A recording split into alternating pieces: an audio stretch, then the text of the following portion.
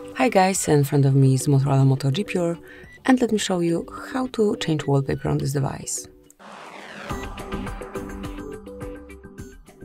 So at first, open the settings, then find and select wallpaper, and you can either choose your wallpaper from own photos, from dynamic wallpapers album, or curated images. It's up to you. I will pick, actually maybe not my photos.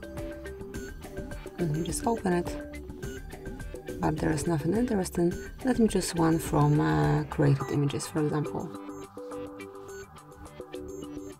So let's choose cityscapes, for example. Actually, it's not cityscapes, they are a bit lower, and then select the picture that you want to apply. Here you've got the display, you can customize it however you like. You can obviously go back and choose any other picture. So once you select the one that you wish to apply, tap on confirmation mark and decide if this picture is for your home screen only, just your lock screen, or both of them. And that's it, that will be all. It has been already set. Thank you for watching. Please subscribe our channel and leave the thumbs up.